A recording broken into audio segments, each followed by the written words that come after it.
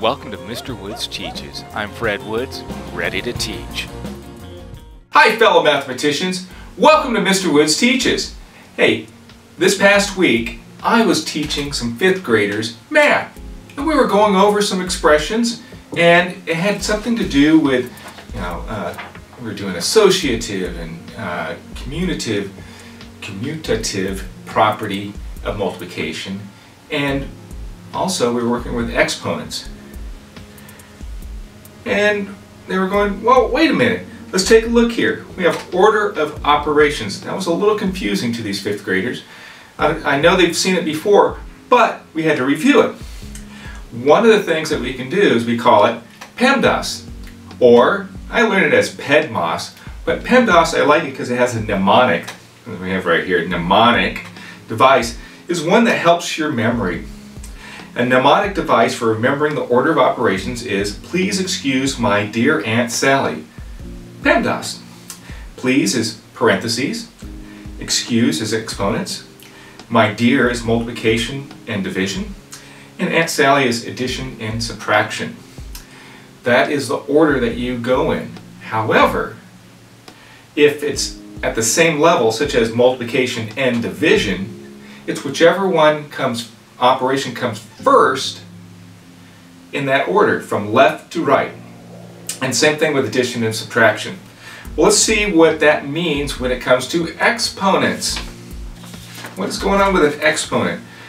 And right here, we were talking about powers. And we have a base, which is this number right here. That's number 9, but that's going to be base 9. A lot of times you see it as base 10. But I wanted to put it as a 9 because it can be any base.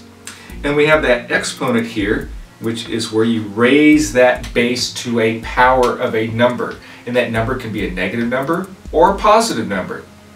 We're not going to get into negative numbers today, but let's take a look at base 10 numbers and their exponents. Well, we were going over a few things, and this number came up, and it was a 10 to the 0.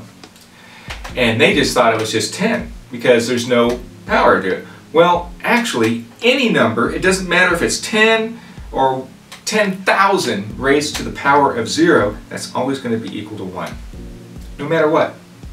So just remember that a number raised to the power of 0 equals 1. And from what I understand, that was something that was agreed to many, many years ago. Okay, now, we had a number, and it was 10 to the 0, 10 to 1, 10 to 2. And I was going, well, how many zeros are in each of these? Well, right here, there's 0 zeros. See how I did that with a 0? When it's 10, base 10, to the power of 1, it's just 1 0.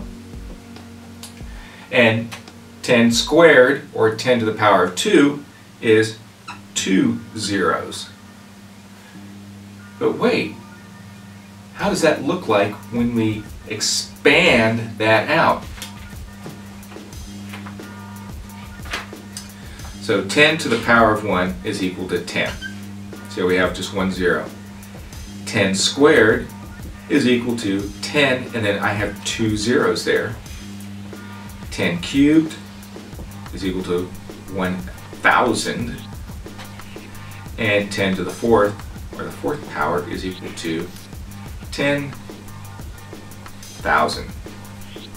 So notice that it's 1 0, 1 0, 2, 2 zeros, 3, 3 zeros, 4, 1, 2, 3, 4 zeros. There we go. Easy peasy. I just wanted to get this quick video out for you so that you have a better understanding of base 10 and how it works. And then also I wanted to make sure that you understood PEDMAS. Until next time, this is Mr. Woods Teaches. And remember, math fluency replaces math anxiety.